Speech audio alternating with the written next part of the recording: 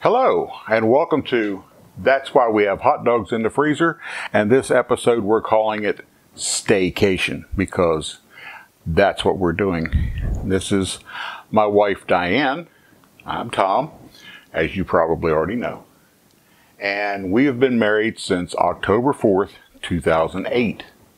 And I originally married her, I used to say I originally married her, because she knew the way to the Outer Banks. In other words, she used to do all the driving. I can take that for you, hon. So, little did I know, I could have probably replaced her with a GPS. But anyway, well, when we would drive to the Outer Banks, it's about a 6.5-hour drive from where we live. The trip back was worse than the trip down. I like to collect cookbooks. So while we were on vacation, wherever we would go, I would buy cookbooks, and then on the way back, to keep her awake, and so we wouldn't have to hit so many rest stops, I would read to her from the cookbooks. So I have a couple of the cookbooks here, and some of these are really interesting. I have a whole collection of cookbooks, but this first one here is from the Round Hill United Methodist Church in Winchester, Virginia. This is an old one.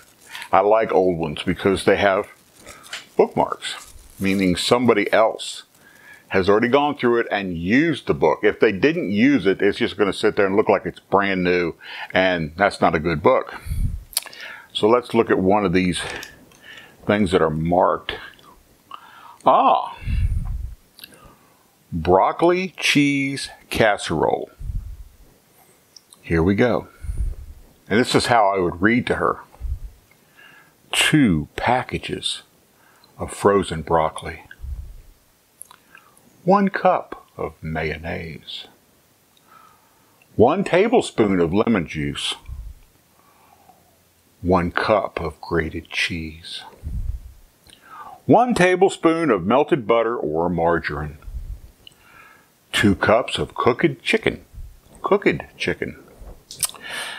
2 cans cream of chicken soup, undiluted, 1 teaspoon of curry powder. We'll get into that controversy in a later episode. And 3/4 cups of breadcrumbs. Cook your broccoli until tender. Mix all ingredients except the broccoli and chicken. Arrange chicken and broccoli in a large casserole dish. Pour over mixed ingredients and bake 25 to 30 minutes at 350 degrees. This is from Maxine Voris. So I was going to say there's no chicken, but there is. There's 2 cups of cooked chicken in there. One of the neat things about this one is this one. Yes, this is the one. I opened it up when I bought it. And at the front, it has corrections for cookbook. And as luck would have it, there is a correction on page 33. I just read broccoli chicken casserole from page 32, but on page 33 is broccoli chicken casserole. And this is not unusual to find more than one recipe for the same dish in one of these cookbooks.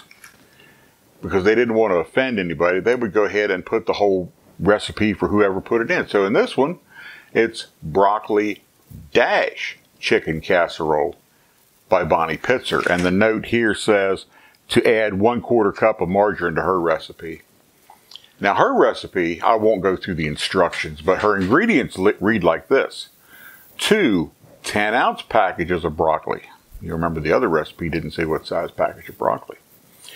2 to 3 cups of cooked chicken, diced. You can add more chicken to her. 2 or 3 cups. 2 cans cream of mushroom soup. It doesn't say undiluted. 1 cup of mayonnaise. 1/2 teaspoon of that curry powder again. 1 cup of Pepperidge Farm seasoned stuffing mix. 1 teaspoon of lemon juice and 4 ounces of shredded cheddar cheese. As I look through here, I see that there is a broccoli turkey casserole, which seems to have a lot more ingredients. Oh, one of my favorites. Green bean casserole. 2 boxes. Frozen. French style green beans. Ooh la la. Yeah. French style. Mademoiselle, French. 2 cans of Campbell's cheddar cheese soup. I don't even know if they make cheddar cheese soup anymore. And 1 can of sliced mushrooms. Cook green beans as directed on the box. Put beans in a buttered casserole dish. Spread soup over beans. Yeah. That's pretty much it. Yeah. What do you do with the sliced mushrooms? It doesn't say. Snack on those while you're cooking the beans, I guess. But that was Anne Marie Haynes that put that one in there. And the neat thing about these, they have a company that does them.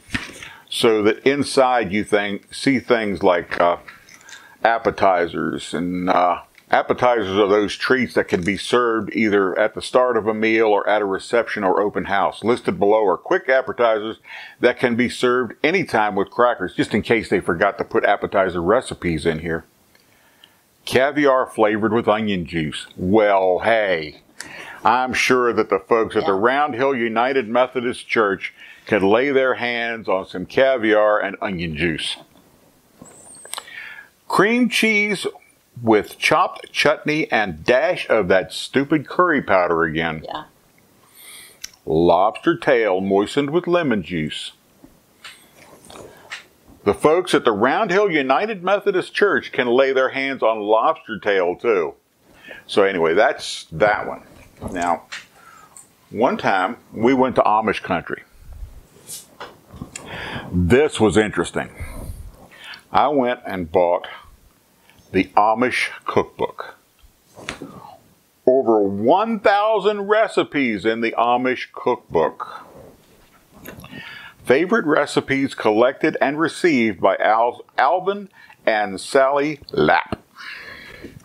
Well, I started looking through here, and I don't know, I know the Amish have abandoned all modern conveniences and so forth, but they didn't do that in their recipes, and they really should probably have a dental plan.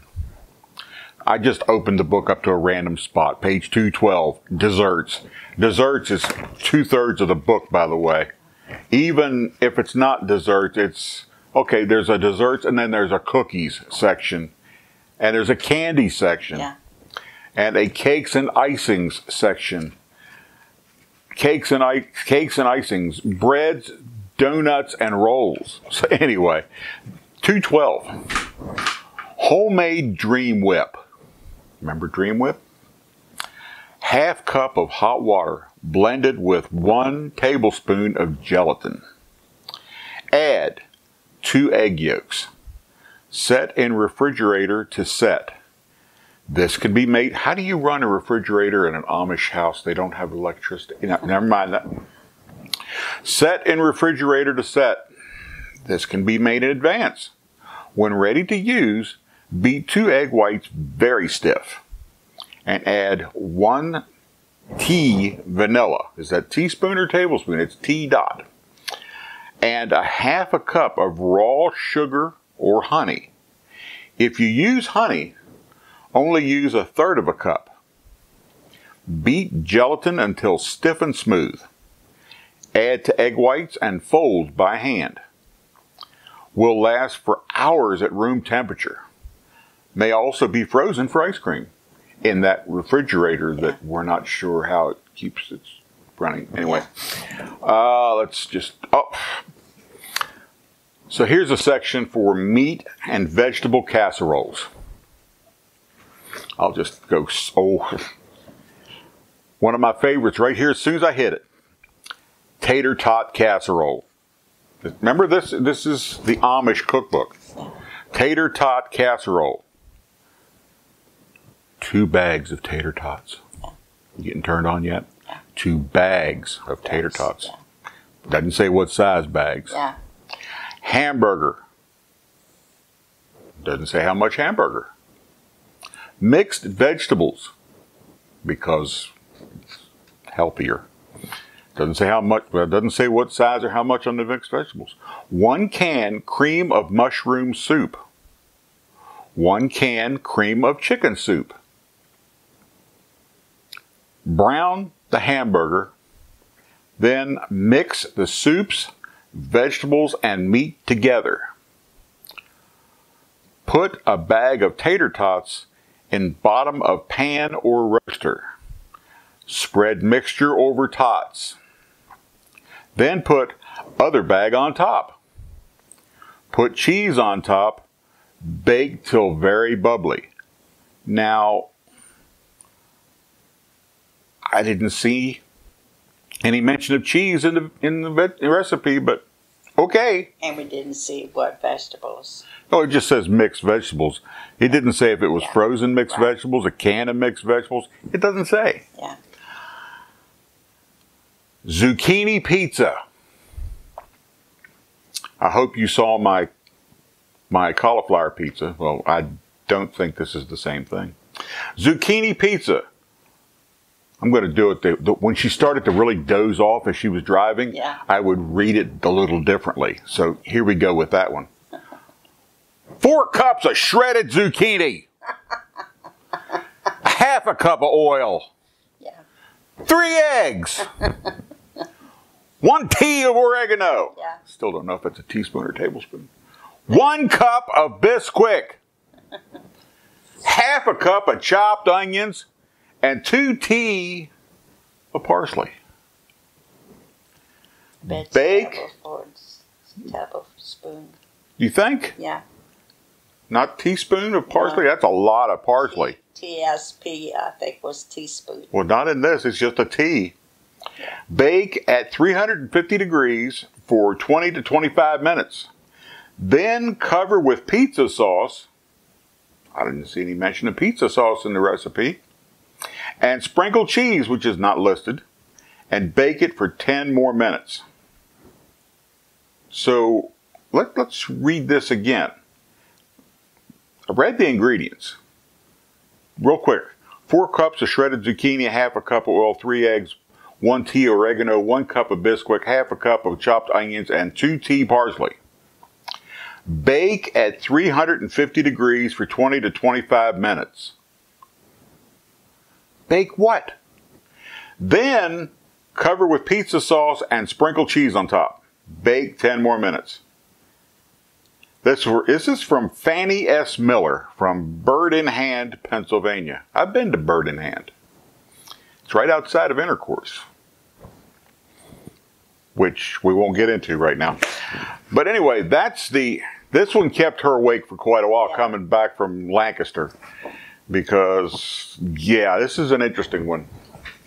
To be honest, I have not cooked anything out of this book because a lot of it, I don't know. There's things like knee patches, Clark bars. There's instructions for Clark bars, but right above it, there's a little thing that says, don't expect smooth sailing when you're kicking up a storm. Words to live by. There's a listing here for Little Debbie cookies. Maple nut drops. Sour cream molasses cookies. Grandma's drop cookies. So anyway, that's the Amish cookbook. We're almost out of time. I'm trying to keep this video short. Yeah.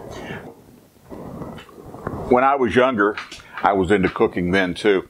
And I would have younger people than me. Now when I say younger, I think I was in my 20s. 30. I was probably in my 30s because I had younger guys, 18, 20 years old, asking me what they should do.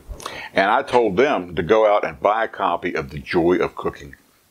Now, this comes out every year, and they change it every year. What's interesting, though, is if you can get the older editions, this one was mine from a few years ago. The 8th printing was 1977. These mark history, at least as far as food goes. I marked a recipe in here. And this, you won't find this section in the newer version of The Joy of Cooking because it's on large game. And in particular, bear.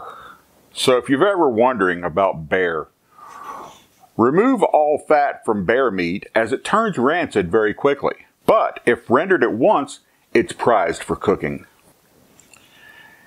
If marinated and refrigerated at least 24 hours in an oil-based marinade, all bear, even black bear, is edible.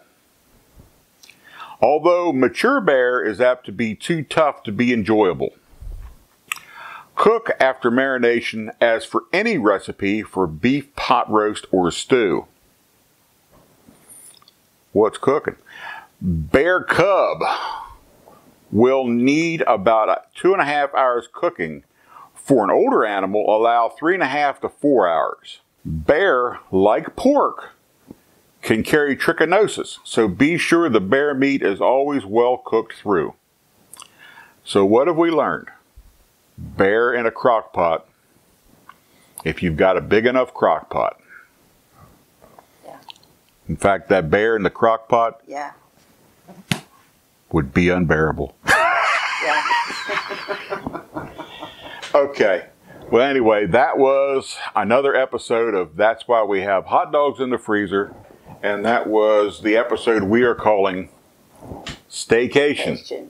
Yeah. This is Tom. This is Diane. If you like this video, please like, subscribe, and click on my little face. I'm not sure if I'm going to put it over there or put it over there, but you'll see it. And like I always say at the end of my videos, what do I say? He said, if you like it, press the little bell. And yes, press the little bell as a reminder so next time I do decide to be silly, yeah, you'll see it. So anyway, subscribe to my channel. Bye. We'll see you.